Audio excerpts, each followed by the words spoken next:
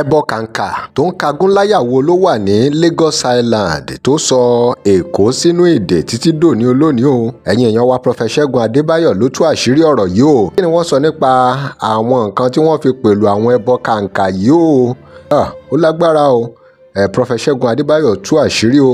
ọ̀pọ̀ àṣírí ló wà nídìí ìlú kọ̀ọ̀kan bá a ṣe dá ìlú kọ̀ọ̀kan lẹ̀ àti ìpínlẹ̀ kọ̀ọ̀kan lórílẹ̀‐èdè Nàìjíríà kódà gan láfíríkà ṣùgbọ́n tìlú Èkó pàápàá Island òun náà ni bàbá yìí tú síta nù fọ́nrán yìí o. ta ló lẹ́bọ ọ̀hún gan, ta ló gbẹ́bọ, kí lẹ́bọ ọ̀hún wà fún, àwọn wo ló ń pè lóhun tí wọ́n fi ṣẹbọ, kí ni wọ́n fi ṣẹbọ, ṣó mẹ̀mí èèyàn dání ni, báwo ló ṣe jẹ́ gangan, nítorí kíni, ṣé torí ipò agbára àtọlá ni, ṣé torí òṣèlú ni. ẹ̀yin èèyàn wa ṣe rántí ọjọ́ sí tí wọ́n ní wọ́n fi orò lé àwọn tó fẹ́ ṣe protest. bàbá yìí máa mẹ́nu bà nínú àwọn fọ́nrán wọn kan sẹ́yìn. kí ni bàbá yìí sọ? ó máa padà ṣẹlẹ̀ sílùú Èkó àti gbogbo ilẹ̀ Yorùbá. ọ̀rọ̀ rèé o. ẹ̀yin èèyàn wa ẹ gbọ́ àṣírí tí bàbá yìí tú lẹ́kùnrẹ́rẹ́, ẹ gbọ́ lẹ́nu Wòlíì Adébáyò.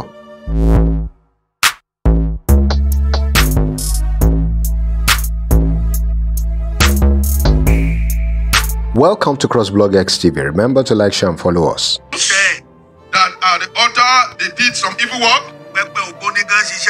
Even those of authority fraternity that are part of those evil work. Those the witches are part of the evil work. Lagos Island, That Lagos Island, they carried one sacrifice, is more than that. I'm telling you what they've used to put Lagos into bondage.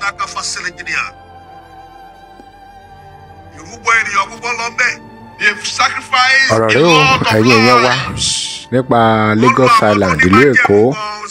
Even they sacrificed those that had covenant. But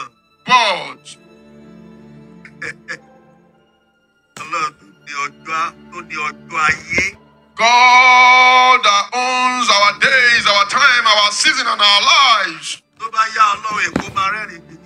When it's time, Lagos is going to smile, Lagos is going to laugh.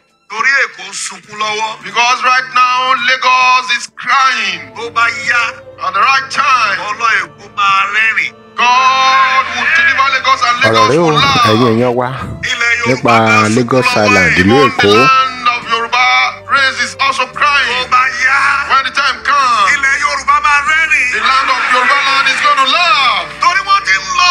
Because we are going to that junction where there is laughter. I'm telling you deep mysteries this morning.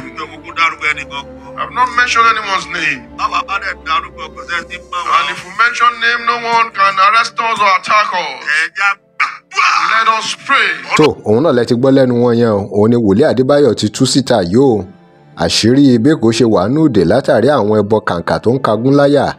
ṣùgbọ́n ṣó láti jẹ́ pé ìdí rèé tí ọba Olúwo gan ò ṣe gbàgbọ́ nínú ọ̀rọ̀ ìbọ̀rìṣà tó ṣe jẹ́ pé wọ́n máa ń tákù àwọn oníṣẹ̀ṣe ń gbogbo ìgbà ká gbẹ́bọ ká ṣe gbá ká ṣàwo.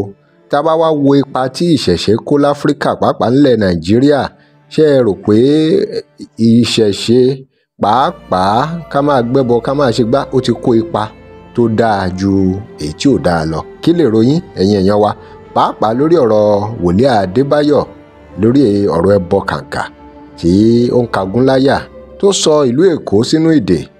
báwo ló ṣe rí lọ́dọ̀ yín? etí wo lẹ fi gbọ́, ojú wo lẹ fi wò ó? ẹ drop comment and remember to like, share, and follow us. Thanks for watching.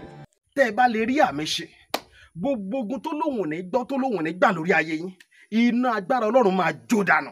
kí lè nǹkan tẹ̀ ń là kọjá tó dàbí pé ẹ ti wá ọ̀nà àbáyọ ṣùgbọ́n tí ẹ ti rí ọ̀nà àbáyọ? ẹ ti pàdé wòlíì yín ló fà, ṣùgbọ́n arán mi sí ọ lónìí dádì, arán mi sí ọ lónìí mọ́mì. Olúwa lòun fẹ́ ṣe nǹkan ńlá nínú ayé yín. Olúwa sọ wípé gbogbo tẹ̀ ń là kọjá yẹn òun fẹ́ fi òpin sí. kí nìkan tẹ̀ ń là kọjá lórí ìgbéyàwó ni, lórí ọmọ ni, lórí iṣẹ́ ni, níbi gbogbo ni, bóyá ogun kan ló dàbí pé ogun yẹn le, ẹ ti gbìyànjú kò tí ì sí ọ̀nà àbáyọ. ẹ jẹ́ àjọ gbàdúrà, ẹ jẹ́ àjọ wá ojú Olúwa, kí làṣírí ogun yẹn gangan, ẹ jẹ́ àjọ wádìí lọ́wọ́ Ọlọ́run ká dẹ̀ mọ ọ̀nà àbáyọ.